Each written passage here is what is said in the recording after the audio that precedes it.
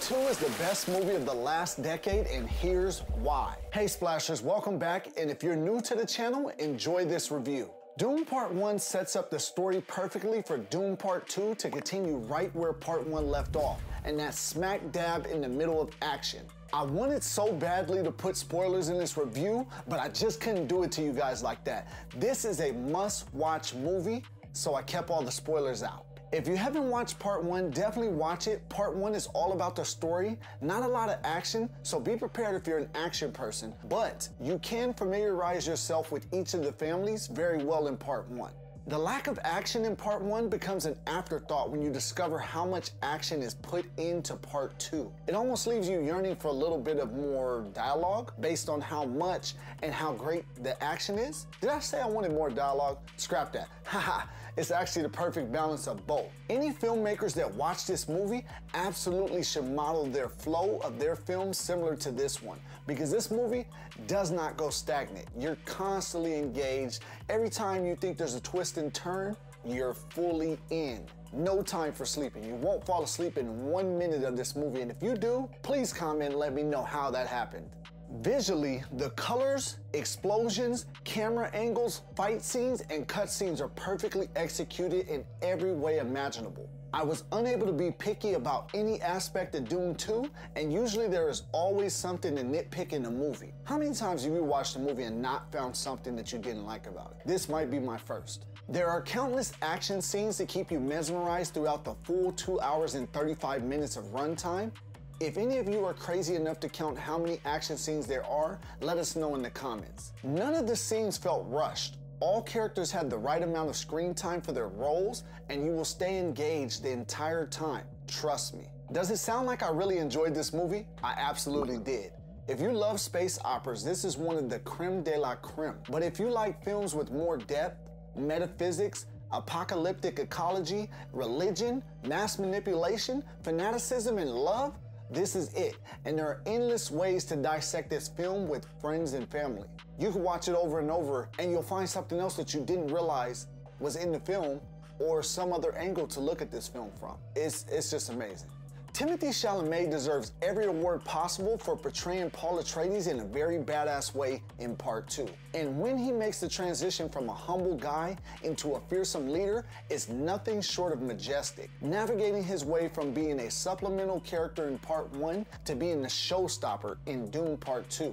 What if I told you that his character arc rivals that of Luke Skywalker? It's that good. Some of you may cream me for saying it, but oh well. Let the banter begin. There is even a twist where he calls someone a family member and you would never expect it to be true. The even crazier part is finding out how they are related. You might want to look it up after you watch this movie so you fully understand what's going on.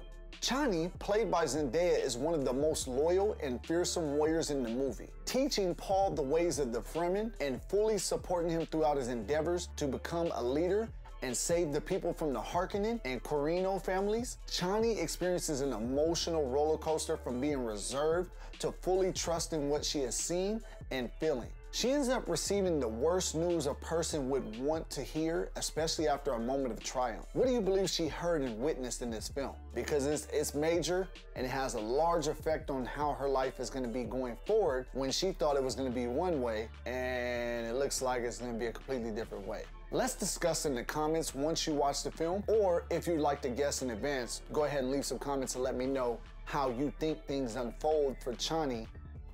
And I actually have a Chani pop here. She killed it. Zendaya absolutely killed her role as Chani, and her and Paul Atreides, they did some magic, guys. So if you plan on watching this movie, I really suggest paying attention to their storylines. And if you're someone that's read the books, let me know if there's certain things in the books that you like different than what they showed in the movie, because I have not read the books, but I may go and read the books now that I've actually seen the movie, because this movie actually was so intriguing. And I cannot forget the other characters in the film because they all were great and they played the roles that they were supposed to play very, very well. The many other characters in Part 2 were all integral to this film, and you will enjoy a majority of them, if not all of the characters. Who is your favorite character and why? For me, I would have to say Paul Atreides. Man, it's hard to even explain how good this role was for Timothee Chalamet, and I'll be very surprised if he's not holding a bunch of awards at the end of the year when it comes time. Paul Atreides has two major iconic moments in the closing of Dune 2. He asserts himself as the one and true leader, putting fear into the masses, including getting a powerful figure to bend the knee, honoring him as the king, the emperor, just being the main person, the most powerful. That's crazy, because you just see the change from Dune Part 1 to even how Dune Part 2 starts. It just is wild to know that this guy was able to make that transition. He just ruled everything. Amazing, amazing, amazing work in executing this scene by everyone involved. If you don't love it when you see it, I don't know what to tell you. To make this film even greater and just tie things together even more, the closing scene creates suspense and endless possibilities of how Dune 3 can open and introduce all of the other families that we have yet to see. Because there was a war in this one, but this war is nothing compared to the next war that is coming down the pipeline with all of the families. So we'll find out what is going to happen and how it's going to happen, but I'm excited for that film because this one blew all of my expectations. I have no other expectation that I could put on this film. I wasn't expecting it to be this darn good because it's hard to execute in every aspect of a film, regardless who you are, what director, how great you are. The Zack Snyders, the George Lucases, all the different people that do films that we all like and know in different directors, it's still gonna have somebody that doesn't like certain aspects of it. To see that this one was so highly critically acclaimed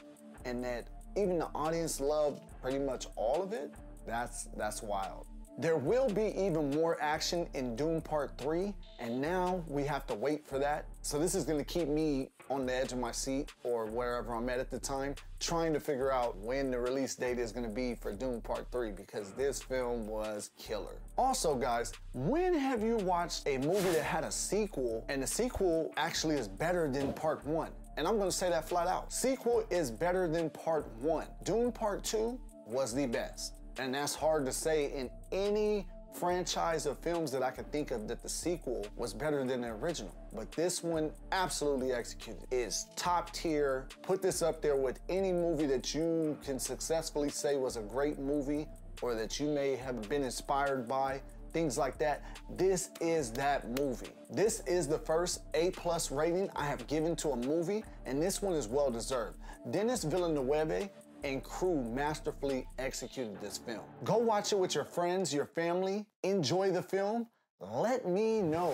Thanks, Splashers, for watching. I know you have strong opinions about Dune Part 2 as well. Express yourselves in the comments. Like and share this with friends and family, and watch my other reviews. I thank you. Catch you on the next one.